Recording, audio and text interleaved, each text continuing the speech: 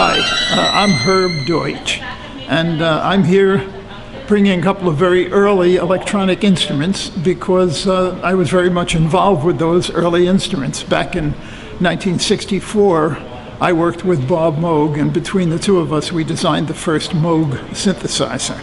So what I've got here with me is the most famous of the early Moog synthesizers, an instrument called the Minimoog. And then over here, I have an instrument which was actually Bob Moog's favorite instrument, an instrument called the theremin. And the theremin was really what got Bob Moog into the idea of making electronic instruments, because he had not made an actual synthesizer until we got together and decided this would be a really great thing to have, something that people could afford to own and have in their studios.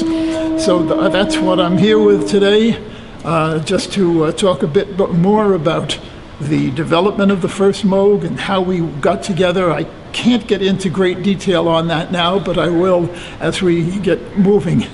But the idea of the synthesizer, the most famous of them all was the one that he made in started selling in about 1970, and we had designed the first one in 1964.